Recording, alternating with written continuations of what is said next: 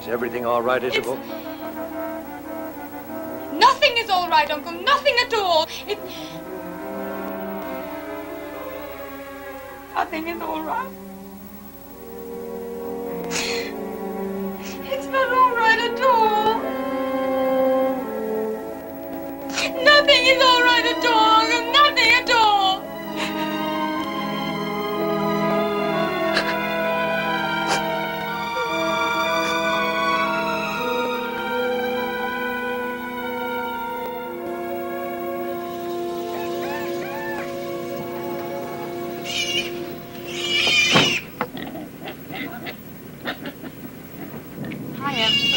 There. You sure you don't need me? Oh, no, we've been up counting twice before for these eight tests. Don't worry. Oh, good. That's very nice of you if you can manage. Oh, there's nothing to do. I just sit around the hospital all day while they mess around with their instruments. You'll be just fine. We'll have them back by tomorrow afternoon. Okay. Have a good trip. Bye. Bye.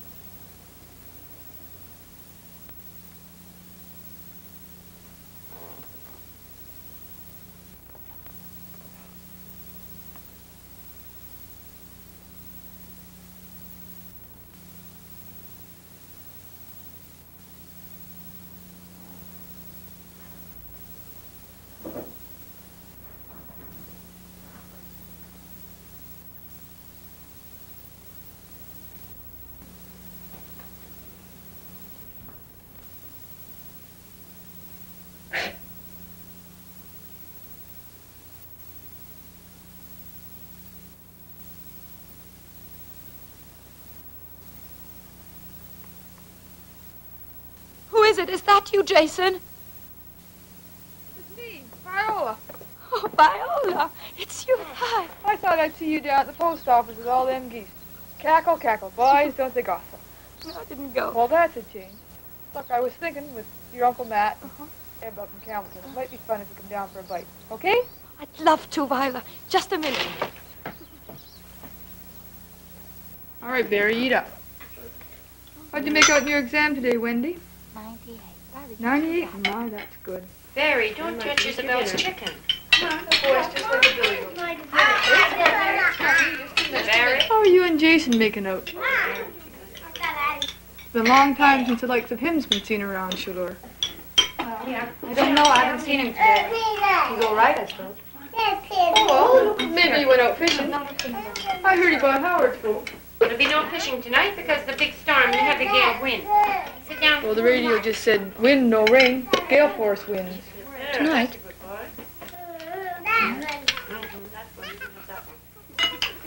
Perfectly good beds upstairs.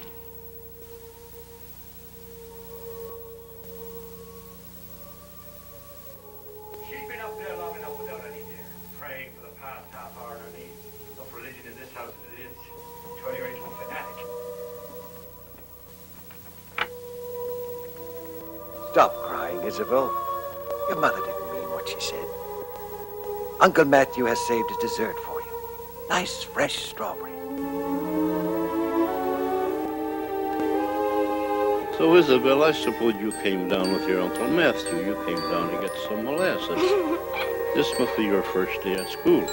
Come over, Isabel, and show Mr. Secord your nice uniform. Oh, isn't that something? Well, what a nice girl and what a promising-looking Il me fait pupil. plaisir d'accorder notre prix spécial à Isabelle Garnet, comme l'élève la plus pieuse de notre couvent.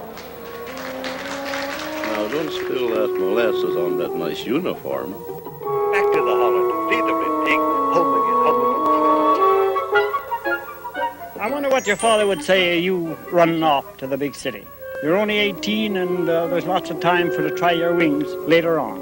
Why don't you just stay with your mother for another year? She don't look too good to me. Don't be silly, Isabel. 9 years old and afraid of the dark. Come on. Take my hand and I'll take you upstairs and get your teddy bear. There's nothing to be afraid of in the dark. He was a great fisherman. I think he was the best fisherman on the Gaspé coast. I'm going to tell you one thing that your father, when he used to land a catch, it was something to talk about.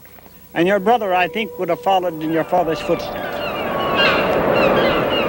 I think it's a lot of rubbish, if you ask me. When did he see it? Just before dawn. It's coming back from seeing to the boat because of the wind and everything. Who saw what? My dad saw the Phantom Light last night. Mom said it was only Mr. Garnett walking around.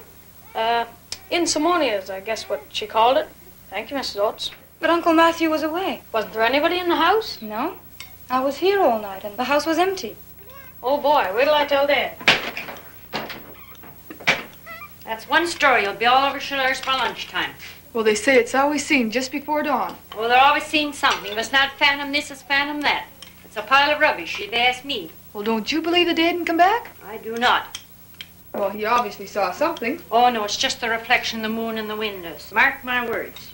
There'll be no sign of anyone breaking in.